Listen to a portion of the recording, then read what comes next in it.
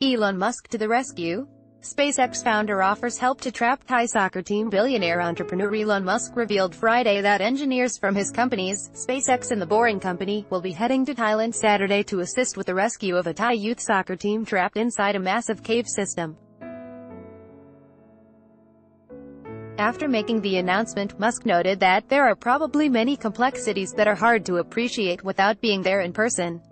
The 47-year-old South African businessman outlined on Twitter a proposal to get the 12 children and their 25-year-old coach to safety, suggesting a tube or series of smaller tubes be inserted into the cave network.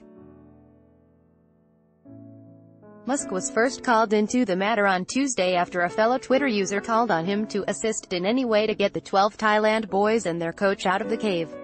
He responded the following day by saying, "I suspect that the Thai govt has this under control, but I'm happy to help if there is a way to do so. There are fears that breathable air in the cave may be running out." The New York Times reported Friday that the oxygen level in the team's part of the cave is at 15% and falling, below 16%, and the possibility of hypoxia and death rises.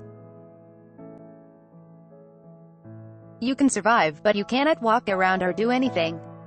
It's like being in the high mountains," Dinko Novosel, the president of the European Cave Rescue Association, told the NYT in a phone interview. Thai officials, however, have said that since rescuers have established a pipe to bring oxygen supplies to the cave, air quality is no longer a worry. According to journalist Jacob Goldberg, Narongsak Osatanakorn, governor of Thailand's Chiang Rai province, said on Friday that he'd invited Musk to join the effort through a friend of his that works with SpaceX.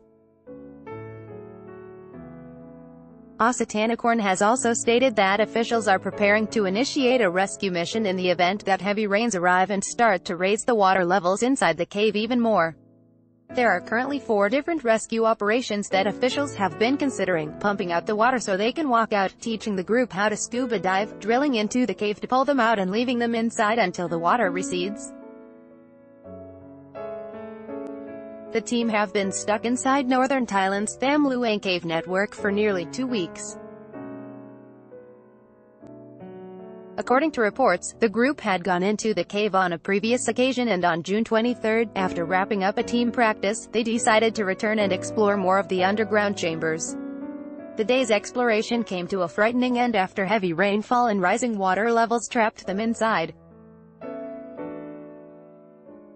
Though multiple countries, including the US, Australia, Japan, China, Myanmar and Laos, all offered help in the search, it was 2 civilian divers from the British Cave Rescue Council that found the group on Monday, Fox reported. The boys and their coach are alive and unhurt, though suffering from a lack of food. If the group is forced to scuba swim out of the cave, officials have aired their concerns that they may not have enough strength for the difficult trip. Saman Kunan, a 38-year-old volunteer and former Thai Navy SEAL, has been the only death to occur in the rescue mission. Kunan died on Monday while delivering oxygen tanks to different locations along the 2.5-mile submerged route, Sputnik reported. The volunteer died after his own oxygen tank did not have enough to sustain him.